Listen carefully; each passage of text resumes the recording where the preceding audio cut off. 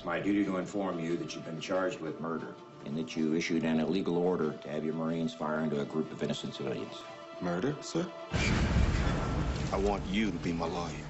I'm a good enough lawyer to know you need a better lawyer than me. What do we know about Colonel Hayes Hodges? He's a guy who got blown apart in Vietnam and became a cynic. Can we guarantee we get this guy? Don't take this case, son. This man has trashed the reputation of the Corps. If I'm guilty of this, I'm guilty of everything I've done in combat for the last 30 years. You have to be careful here. Whether a man is charged with murder or hailed as a hero is sometimes a very thin line. Sometimes you just can't win, no matter what you do. What do you think? I think they're out to crucify you.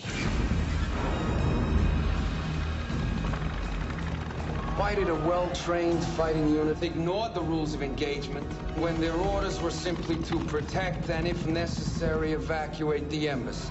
It was a peaceful crowd. That is, until Colonel Childers arrived and prevented me from pursuing further avenues of diplomacy. Why are we sitting here? Look at me! Stay calm! Mrs. Moraine, I don't believe your husband is telling the truth. I can subpoena you, ma'am. Don't put me up there. I'm a very credible witness. It's gonna take us both down, you know? Yeah? How's that work, Hayes? You gonna spend the rest of your life in prison, too? This is a tape from the embassy security system. What if the crowd had weapons? What if this shows they did fire first?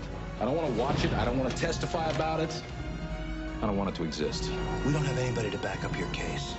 That's because all my witnesses are dead.